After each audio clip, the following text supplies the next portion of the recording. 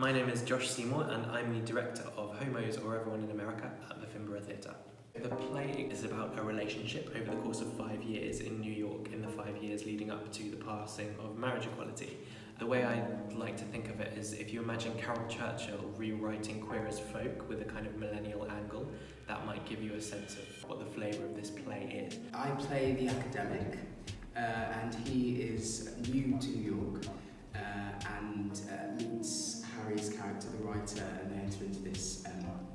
relationship. You see the development of their relationship in a non-linear way, so it doesn't start neatly at the beginning and then finish neatly at the end, but instead we cut in on these moments that are particularly important or particularly resonant, and through that you gain an understanding of who they are and where they fit in terms of the society of the time and also the dynamics of their relationship. It's quite challenging for the actors because they have to be able to jump around in time and jump into different emotions quite quickly. As you can see from all of our post-it notes on the wall here, which are kind of helpful guides for the actors that help them remember which scenes they're jumping into. When I first picked up this script and read it, I fell in love because I felt like every single character was very real and I could relate them to somebody in my life, and it was their love and the passion and the way they spoke and how complicated each character was. It's pacey and it's kind of brutal and honest, and you can't help but get really swept along in that, and it's very funny and witty but in this kind of grey area where you're like, oh, that's really awful to say. The play asks some really big questions about what it means to be gay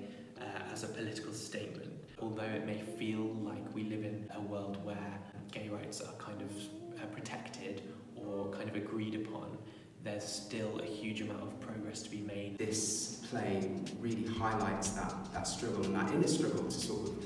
accept yourself as a queer person. And I think it's important for people to be able to come and see a show where they can see themselves and know that they're not the only ones going through it.